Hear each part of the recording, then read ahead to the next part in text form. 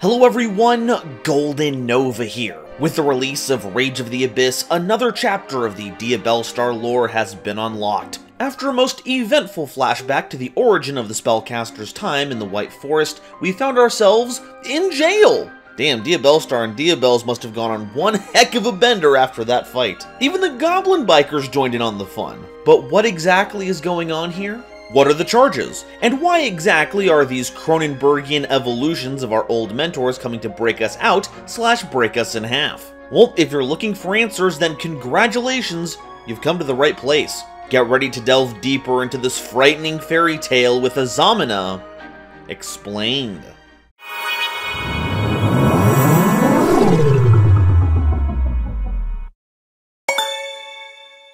Today's episode is brought to you by my lovely patrons, as well as the wonderful people over at Dragon Shield. Get the sleeves as strong as dragon scales and save 5% on your order by using coupon code GoldenNova at checkout. But before we get to the new antagonists, we need to catch up with some previous archetypes that got some updates this pack, so we're going to lump them all together right here. We'll be covering Goblin Bikers, Sinful Spoils, and White Forest, the official name of the theme I previously had down as White Woods. And speaking of names that aren't exactly going to survive the localization process, badass Goblin Bikers, a level 6 Dark Fiend monster with 2400 attack and 0 defense, and if you control no monsters, or all monsters you control are Goblin monsters, you can normal summon this card without tributing. And if this card is normal or special summoned, you can special summon a level 4 or lower Goblin monster from your deck. And if this card is sent to the grave, you can target a card on the field and attach it to your Goblin Xyz monster as material. Wait, that's kinda stacked. It hits board, you get a free goblin. It hits the grave, you absorb a monster as material as long as you have a Goblin Xyz monster. Kind of like a New Age Silent Honor arc. It's kinda goofy. The only problem is actually getting this onto the board. Unlike its contemporaries, Badass is a level 6 monster, so you need to fulfill the no tributing requirement to get this onto the field like any other monster. But we do have some other options. Mean Merciless can drop this out of your hand with its effect, and with Grand Bash, the extra normal summon means you aren't always going to waste your only normal summon on this. And speaking of Bash, not only does Badass give you a 6 so our other goblins can copy onto it to make Crazy Beast, you can combine their levels together to make rank 9s, and while Calamities is no longer an option, thank God, Enter Blatnir is still a really flexible utility monster, Hyperiton gives you some funny negation options, and a Generator Leviton is some great removal. And, big bonus for us, we get to spend the next few months speculating what the replacement name is gonna be. Let me know your guess down below. Personally, I'm going for the good, the bad, and the Goblin Bikers.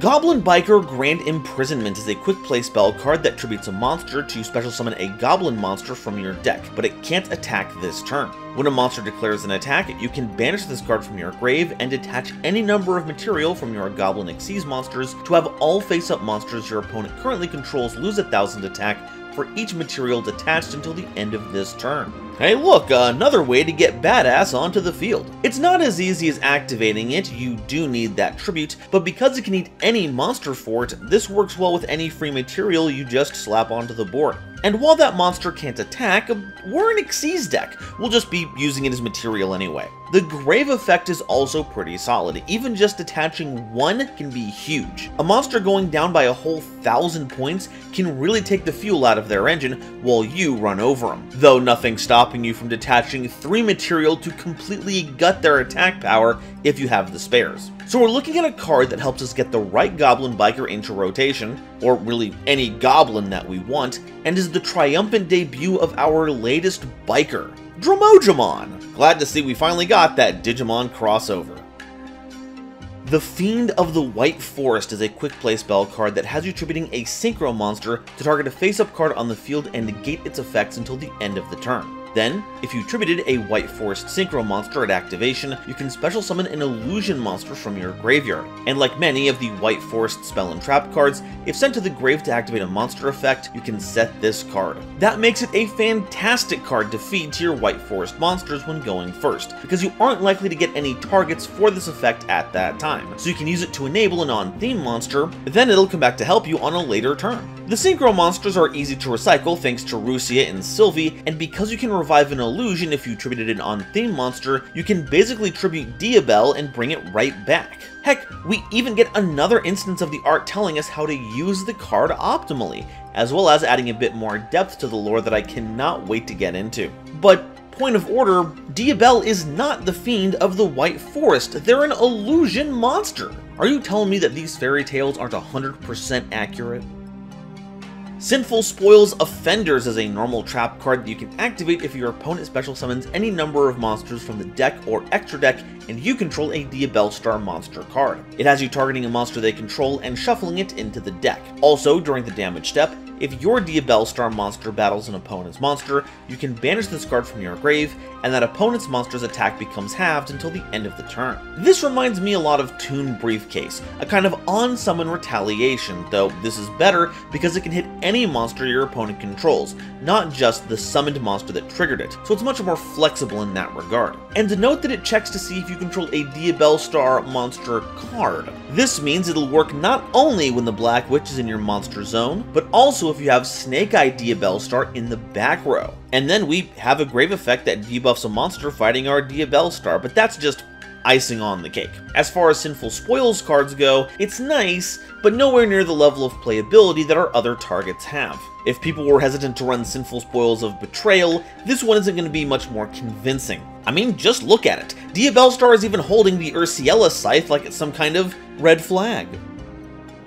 Goblin Biker Grand Crisis is a continuous trap card that has you targeting a goblin monster you control and a monster your opponent controls, or a goblin monster in your grave and a monster in your opponent's grave, and banish both of them. You can send this face-up card from your spell and trap zone to the grave, then target 5 of your banished goblin monsters with different names and special summon them. You can only use one effect of this card per turn, and only once per turn. This gives us some pretty sweet removal, but I'm not totally sold. True, because it banishes both, not both targets, you can do something with the goblin that you targeted before the effect resolves and still get that removal. But the fact that you can only target a goblin in the same zone as the card you want to get rid of is pretty frustrating. It would have been a lot better if you could say, target a goblin on your field or grave to target a monster on your opponent's field or in their grave instead, but it's still pretty nifty. And once again, it comes with a secondary effect that isn't really the main reason you should play it, but it's nice to have it. Goblin Bikers, and once again goblins in general, don't really have a lot of banishing in their back pocket, so you're relying on Grand Crisis or some off-theme cards to fuel that, which can be devastating if it resolves, true, but is basically a pipe dream. It'll take a lot more to jailbreak this theme.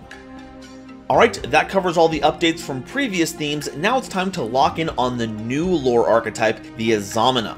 What's the deal with them? Well, they're a series of Dark Illusion fusion monsters, that's right, no main deck monsters, that feed upon the Sinful Spoils cards, even more so than the previous themes. And speaking of previous themes, a few of them are corrupted versions of our White Forest mentors, mirroring their stats and capabilities to devastating effect. First up is Azamina Mew Ursialago, a level 6 monster with 2000 attack and 2400 defense, requiring an illusion monster and a light spellcaster monster as material. While on the field, monsters your opponent controls lose 500 attack and defense for each Azamina monster you control. And if this card is fusion summoned, you can add an Azamina or Sinful Spoils card from your deck to your hand. Also, if this card is destroyed by a battle or card effect, you can add a Sinful Spoils spell card from your deck to your hand. This is a pretty fantastic start. Hitting the board with a self-sufficient 500-point debuff is pretty nice, and it only grows as you develop your board. It immediately gets you back a card, and gets you another when it's destroyed. So no matter what Mew is doing,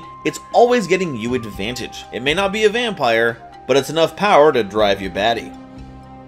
Azamina Ria Silvera is a level 6 monster with 1900 attack and 1500 defense, requiring an illusion monster and a light spellcaster monster as material. While on the field, all battle damage from your Azamina monsters inflicted to your opponent is doubled, except when it comes from copies of this card. When your opponent activates a card or effect as a quick effect, you contribute this card to negate the effect, and if this card is destroyed by battle or card effect, you can add a Sinful Spoils trap card from your deck to your hand. Ah, more damage doubling, you love to see it. You do need help from your teammates to actually make use of it, but with Mew's stat reduction, you're in pretty good company. Not to mention that while it doesn't destroy, Rhea is an Omni-Negate, so it's in a great position to help keep your board protected.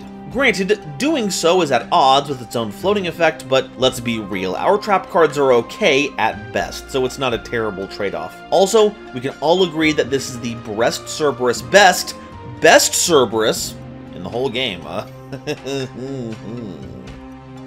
Azamina Soul Erisichathon is a level 6 monster with 2700 attack and 0 defense, requiring an illusion monster and a fiend monster as material.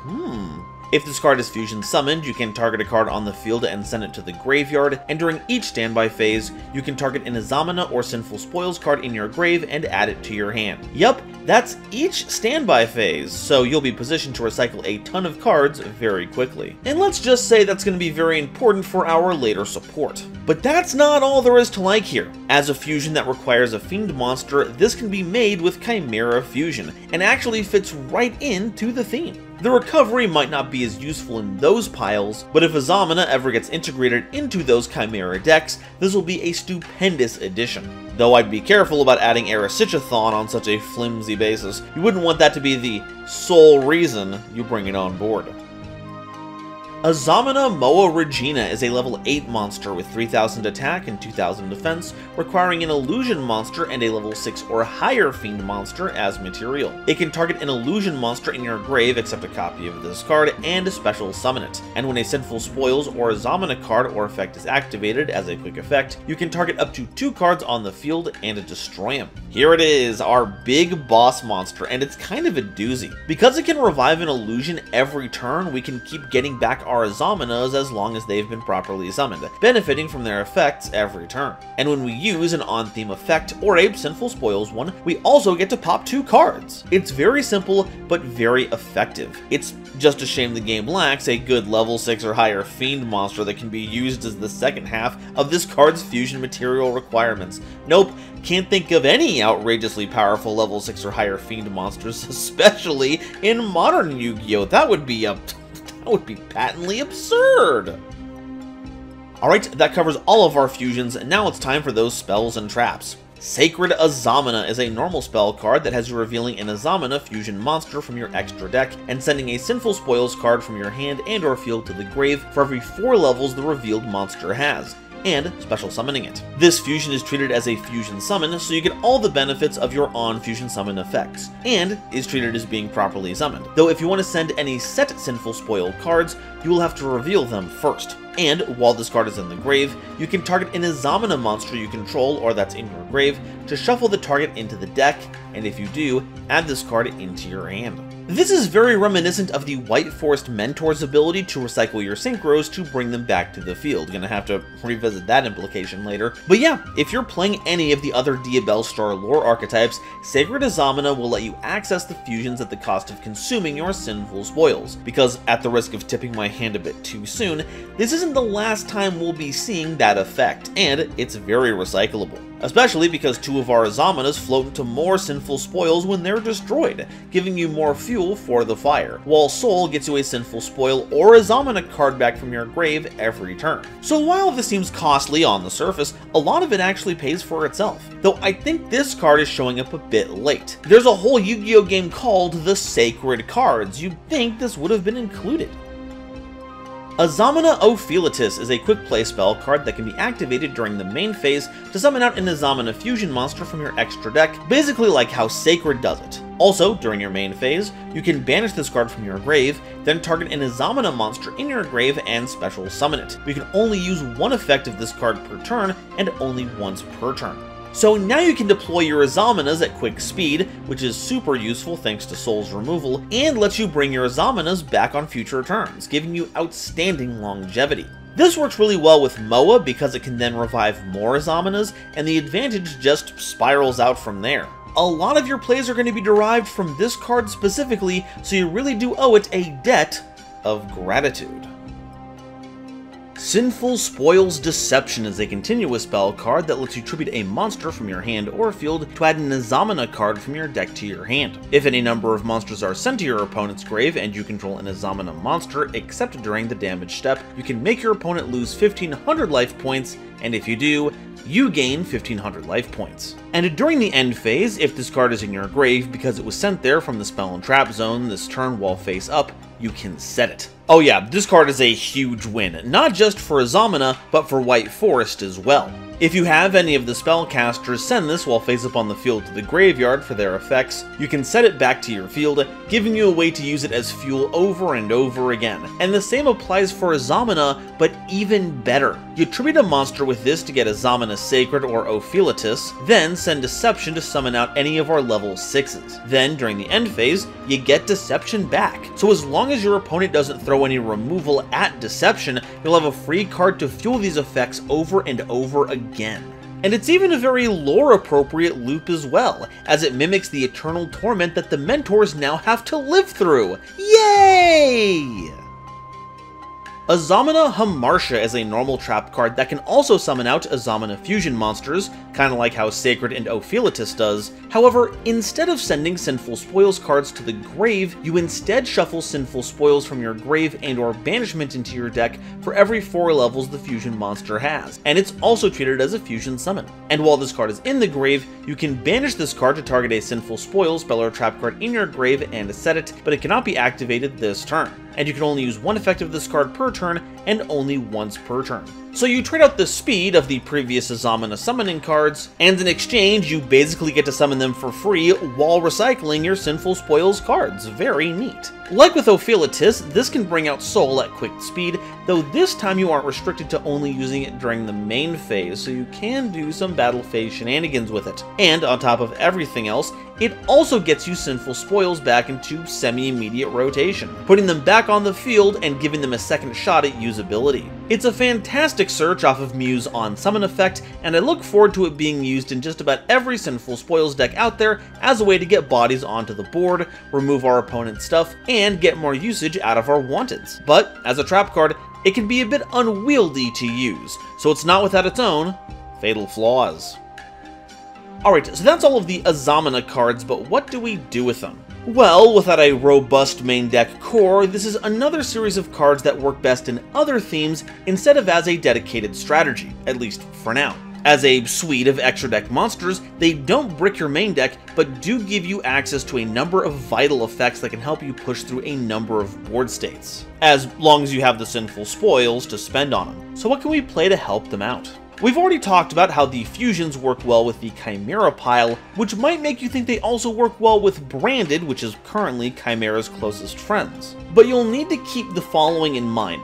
Blazing Cartesia does not work very well with Rhea and Mew, because that effect only fusion summons level 8 and higher monsters, so even though they're a light spellcaster, it's not going to make for the best material using its own effect. However, both Lubellion and Branded Albion can fusion summon level 8 and lower monsters, so those can use Cartesia, or any other Dogmatica related monster, if you don't need those effects to access some of your other wild fusions. Just about every Sinful Spoil card works well with the Azaminas because you need them to fuel the summoning effects, but what are the best ones we can use? Well, Subdual gets some illusion monsters into rotation to use as fusion material. Susurrus is another way we can get our Azaminas back into rotation while saving another monster. And Morion is cool because you can send it to summon an Azamina, then reset it from the graveyard because you control an illusion monster. Oh, and while we're on the subject, a little trick you can do with your Sinful Spoils to make the most of your Azaminas. You know how you can activate board breakers like Raigeki or Harpy's Feather Duster, and then later on that same chain activate Forbidden Droplets,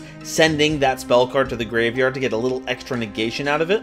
Well, you can do the same thing with Ophelitis. Because it's a quick play spell, you can activate any of your Sinful Spoils cards, and then chain our quick play Azamina spell, sending that Sinful Spoils card to the graveyard. At that point, it's not like you even spent any cards to activate it at all. At least when it comes to summoning our level 6s. For the level 8s, we are going to have to spend at least one more.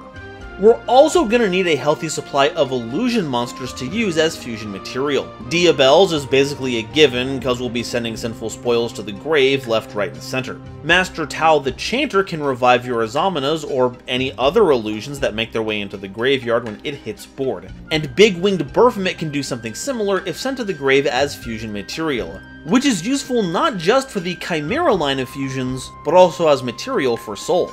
The new Gazelle can also add any illusion monster from deck to hand if used as fusion material, but Beast doesn't have quite the same crossover with Azamina as Baphomet does. It's also hard to ignore the usefulness of Nightmare Apprentice getting you any illusion on summon for just a discard, which can include the illustrious Nightmare Magician. Stealing monsters and removal is a pretty sweet loadout of effects to have on a single monster, and should be included in any deck that can support it.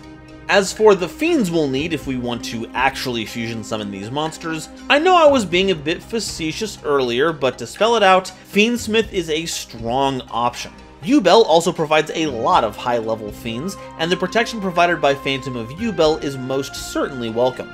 Unchained has a few options, but its tendency to lock you into only summoning fiends doesn't really mesh well with all of the illusions we want to put on board.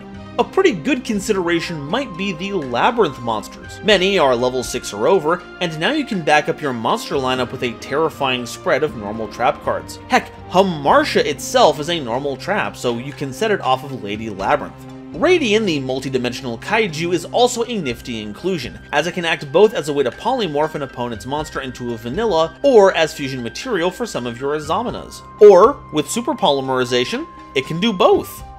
As for a silly tech pick, the new Lord of the Missing Barrows seems to be positioned very well here. We're going to be playing spells and traps not only because of our Azamina's back row, but for all the sinful spoils we have access to as well. And not only is this a big fiend, it also gives you some cracked removal when summoned from the hand.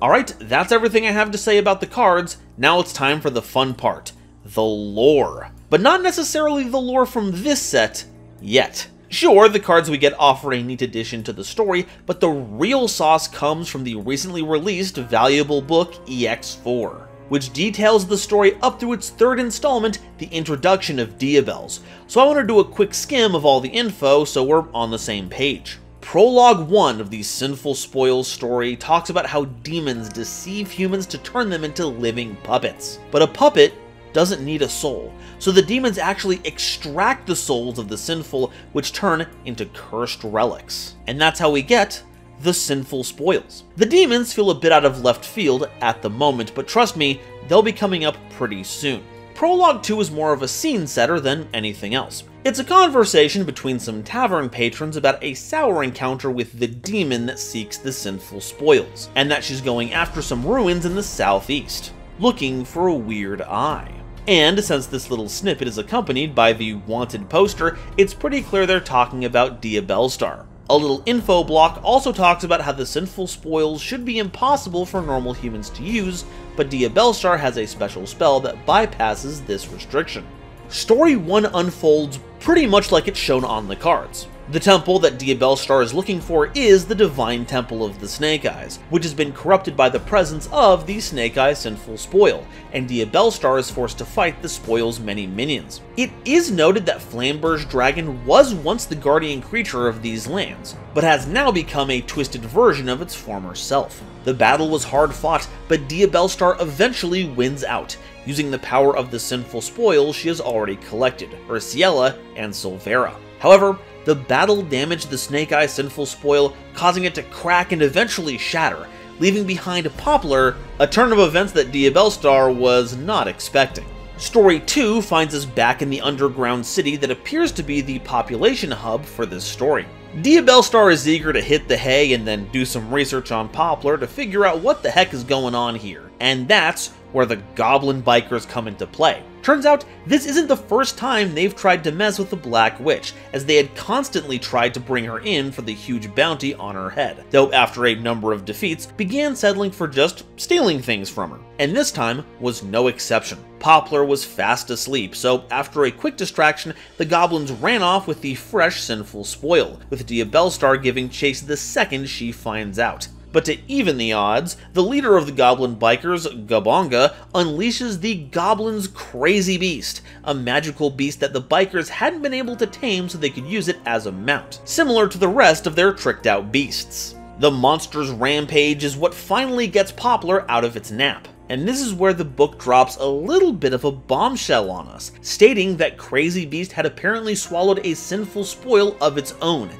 Aethon, which had once belonged to Gabonga, which it had retrieved after a big journey. Poplar, sensing this power, latches onto it immediately. It unhinges its jaw and sucks up all of that magical power, transforming into a gigantic creature. Diabellstar then did the only logical thing, chaining up this new poplar and using it as a flail to beat up the remaining goblin bikers. The bikers then make their retreat in the face of this overwhelming power, but in the blink of an eye, Diabells shows up, the Elzette that Diabellstar knew from her younger years, and by using the power of Morion, sends Diabellstar and Poplar into a deep slumber. This is where the book ends, leading into the White Forest events that we talked about last episode.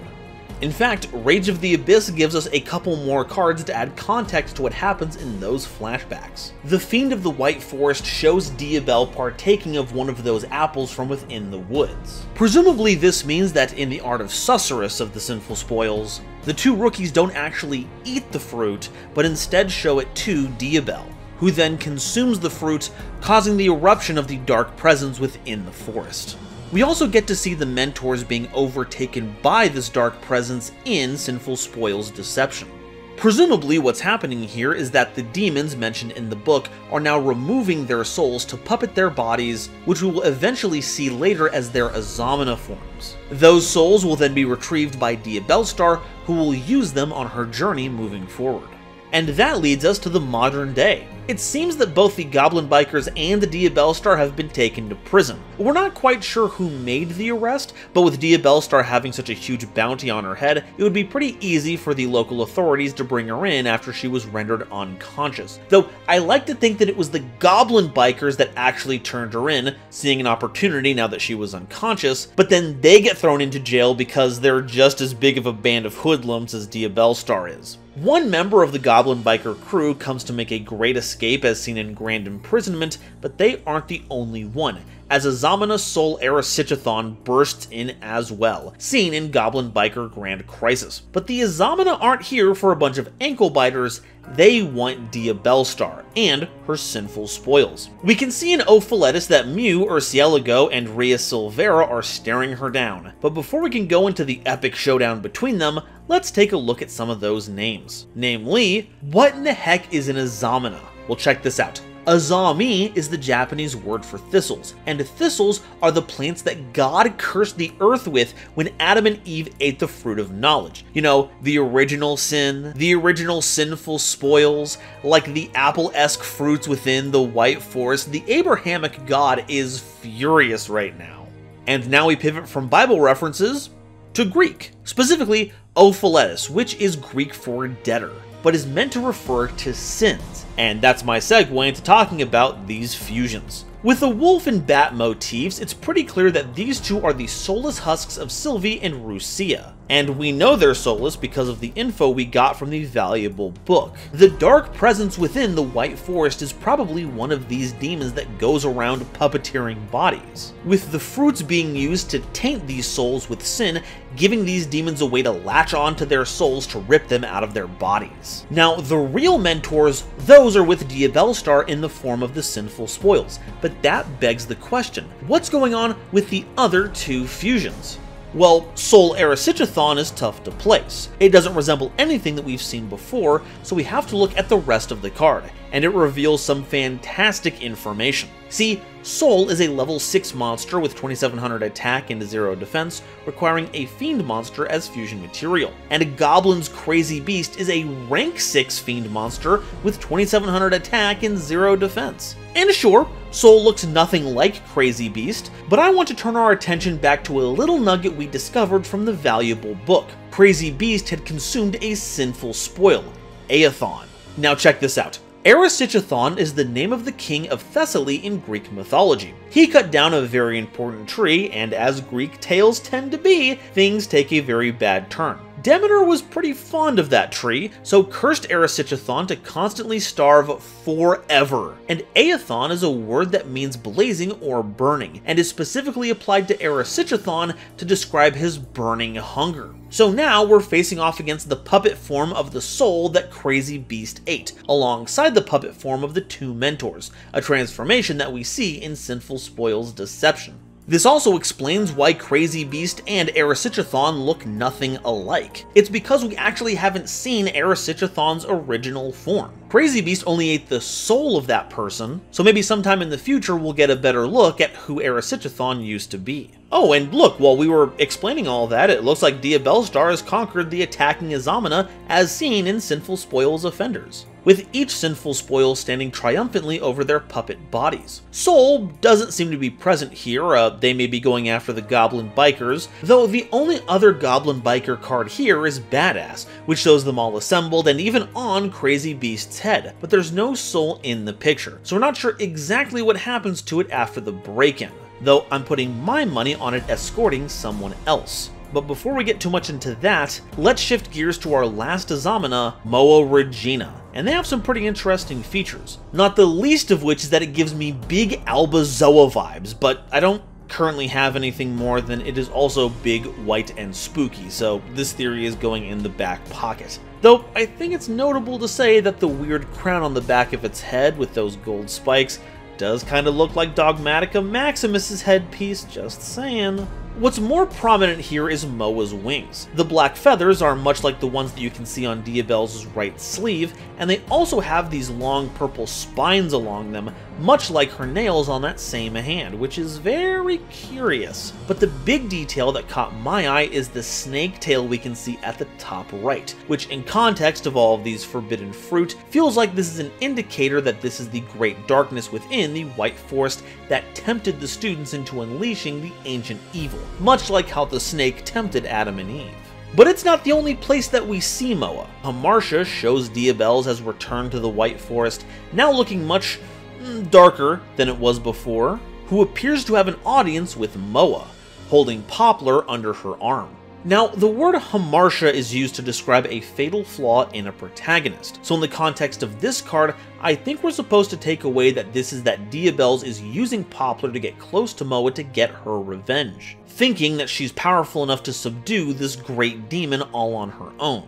Alternatively, Diabell's is using Poplar as some kind of bartering chip, hoping to get back her mentors, thinking that the great demon will follow through with a deal like that. But no matter what her intentions, I'm sure things are destined to go very, very wrong here.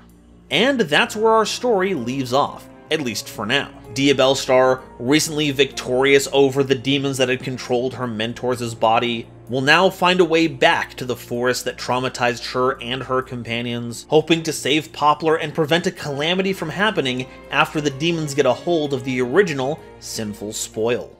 But we're gonna have to wait a few more months before we get the next chapter of this story. So now, I pass these questions on to you. For instance, why is Diabell's an illusion like the Azamina's? Is it to show her allegiance? Is she herself already being puppeted by the demons? A part of me wants to say that the Azamina are Diabell's minions herself because they all use an illusion as material, so it's part of her power animating them. But Hamartia very much is giving off that Diabell's is, in fact, working for the Azamina in some way. It's hard to get a handle on Diabell's motivations, but I do believe that's intentional. But I think it's safe to say that Diabellstar will be making a beeline to her old home to get Poplar back, and who knows, maybe the Goblin Bikers will help provide some transportation. Like, you know how we got a Snake Eyes Diabellstar card? I think we're going to be seeing a Goblin Biker Diabellstar in the near future, mark my words. But with all that out of the way, where do you think this story is going to go from here? Are there any story beats that I missed out on? And which cards out of this cycle is your favorite? Let me know down below, and if you haven't already, please be sure to like the video if you liked it, subscribe so you don't miss an episode, and be sure to share this video with somebody you know who loves Yu-Gi-Oh!, especially lore. It really does a lot to help me out. Today's episode is brought to you by Dragon Shield. Get the sleeves as strong as dragon scales and get 5% off your order by using the coupon code GoldenNova at checkout. It was also brought to you by my lovely patrons, including this month's illustrious Quasar Commanders, Upstairs Media, and the Wizard Moose, Nebula Navigator's 3rd Dynasty, 50 Gigabits, Ada Basilisk, Adams Ajdel, Oexotoa Hime, Anansi Dragon, Ancient Wizard, Andrew Newman, Kane Senpai, Chibi Gohan, Christopher Fuss, Clockswork, Comrade Copperbottom, Eric, Frankie, Garland Chaos, Green Knight, Gloomba 331, Great Big Pillock, Hair Bear, Harry the Ominous Benefactor, Howling Zangetsu, Iron Zero, Iskander 711, Carp, Leo 458, Mana Charge, Marion James E. Picata, Megacombi, Millennia Asta, Mern, Muse Clark, Nathan Vig, Natiel Lee Alexander, Orozco 09096, Panther J, Pat Poos, Rebel King Lucifer, Red Eyes Jackalow, RJ the Jank Monarch, Serenity Towns, The Critic of Innocence and Thievery Coast, Cosmic Crusaders Andrew J. Whitaker, Ariel Kersey, Bedin von Titty Sprinkles, Beelzephyr, Beluga Masta, Blitzwolf, Chaz Ghost, Dr. Reaper RIP, Eki Bullock, Eva Padilla, Hike Boyagian, Herbal D, Ignis Heat the True Draco Slayer, Inblink, Kale the Dragon, Kevon Public, Lobamaru 02, Manga Pages, Matt Simmons, McSpoofy, Michael Shimobukuro, Nitromo, Nyx, Obsidian, Shizuka Nijimura, Sophie, apparently, Stephen Williamson, Taylor Seymour, The Legendary Raven, The Phantom Knights of Shitted Pants, The Pokemon 52, Tiger X2476, Weasel King of Weaseltown, and Zaldreka, as well as the wonderful Starlight Explorers you see on screen now. If you'd like to help me in my journey to cover all of Yu-Gi-Oh's archetypes, get my videos early, be a part of these credits and other awesome perks, it would mean the world to me if you'd check out the link to my Patreon in the description or consider joining as a YouTube member. And if you'd like to catch up on the story of Diabellstar, check out this playlist where I have all the videos covering this story right here. Thank you all so much for watching, and I'll see you next time. Bye-bye.